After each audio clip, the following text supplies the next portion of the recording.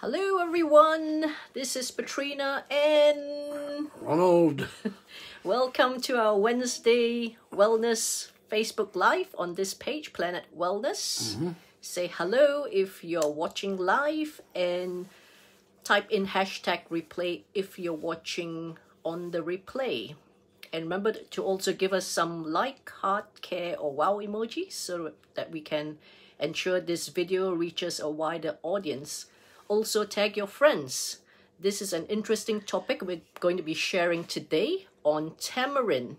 So over to you, Ronald. What is tamarind? I'm very lucky. I came across tamarind, Tamarind. I came across tamarind when I was 3 years old, and where I was growing up at the time, there were tamarind trees. They grow quite big. They grow to about probably 30, 40 feet tall. They're very tall and quite wide, and they have these like bean-like pods, and when they're young, it's quite bitter. But as the pod grows inside and gets bigger and bigger, the actual flesh of the tamarind turns brown, right? And the more brown it becomes, the sweeter it becomes. And so tamarind is grown in tropical areas. It doesn't grow in cold countries. It grows tropical, and it is a really marvelous food to have because it's so versatile, right? Now, I'll give you some benefits first about the tamarind, right? We've got a dry version. We've got a dry version. Like this. It says wet tamarind. It says wet, but it's actually in a dry form like that. It's like in a block like that, quite reasonable price. And we also showed them the syrup. Yeah, we also this is a syrup form, right? That's excellent if you want a bit of dessert, like you can put on your breakfast as well. Now, what are the benefits? Tamarind is an extraordinary plant because, first of all, it has every amino acid suitable for the tissue of the body, for the muscles of the body, and the only amino acid it doesn't have is tryptophan, right, which you can get from other foods, right? But every other amino acid is available. In fact, it meets the World Health Organization for the quality of its amino acid. Most people wouldn't realize that tamarind is quite a sweet, sour type of fruit, and they wouldn't realize that it is so full of vitamins to do with the amino acids, right? Now, it also is very, very rich in magnesium. So, for example, at night time, if you want a good night of sleep, you could put about a tablespoon of tamarind in a glass of hot water, right, and put a little bit of honey with it. Just stir it up and just sip on it about an hour before going to bed, and that will calm you right down. It's extremely high in magnesium, which is sometimes hard to get, right? In addition to that, it's also very rich in vitamin C, especially the C complex. So it is very good in terms of letting your immune system build up. So it's one of the best immune system builders you can get. Now, taste-wise, it's more sweet if you get it properly manufactured and properly grown and properly packaged.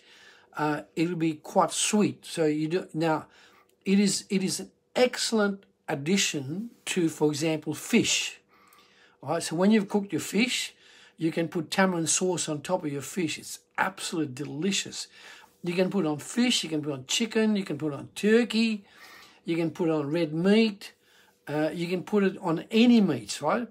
Now, in addition to that, it also makes a very nice, refreshing drink when it's hot. For example, you could put a tablespoon of the syrup in a glass of water, put some ice in it and some coconut water, stir it all up. Excellent for refreshing your palate, right?